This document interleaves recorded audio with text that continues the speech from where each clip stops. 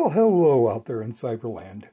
My name's Marlon. The channel is Old Fart Hacks. And what we're doing today is I bought, looking at a little tool post lathe mini mill vertical slide adapter thingy goodie. And frankly, I bought this a couple of months ago. I set it aside. I said, oh, I'll get to that, and forgot it. So we're going to take a quick look at it. My son-in-law actually popped this out of the box. He was curious.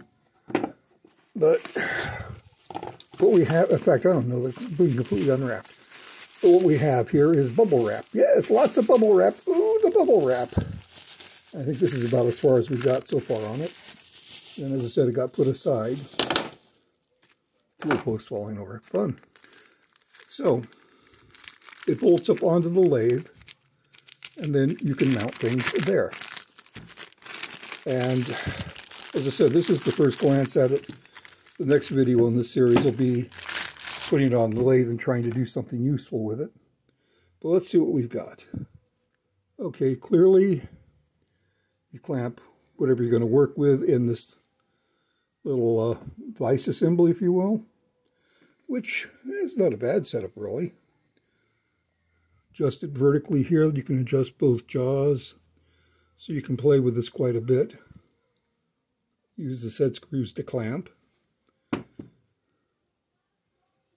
It turns. Ooh.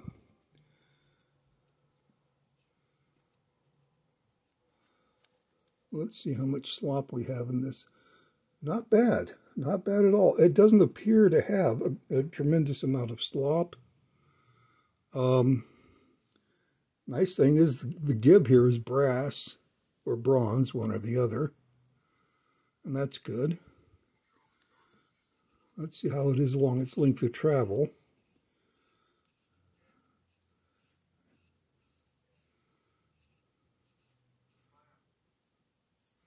Well, it's a lot better than that Chinese 3-axis thingy over there. This stupid thing I'm still screwing with, because it's still binding up on that one axis. But that's actually pretty smooth.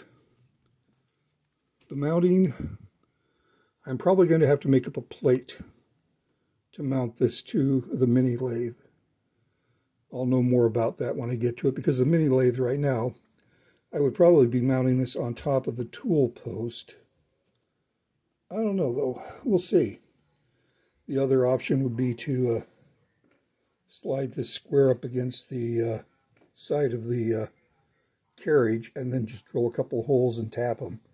I'll have to think on how I'm going to do that, but, you know, obviously this is how you mount it here.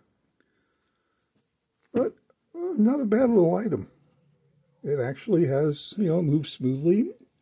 It doesn't seem to be bound up. I'm reasonably impressed with it. That's the end of the down travel.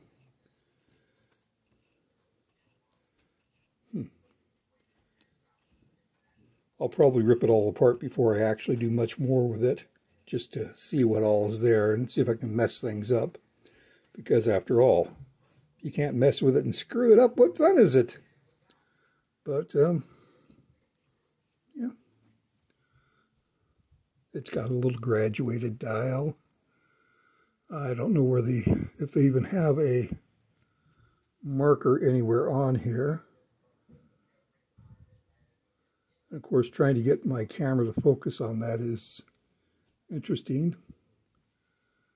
But as I said, a brass gib, which is nice.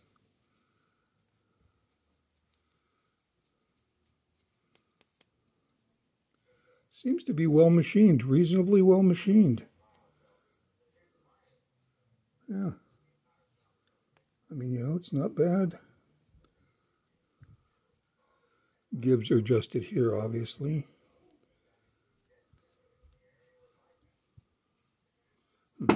Anyway, so that's what I've got for you so far on that.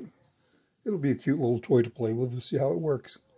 Hope you all have a good, whatever, morning, afternoon, evening. Shazbot. Well, that was Robin Williams. Anyway, have fun. Don't get caught, because it's all good till you get caught, right? Bye-bye. Oh, if you like this, by the way, if you find it useful, you know, the old traditional like and all that crud, okay? You know what to do.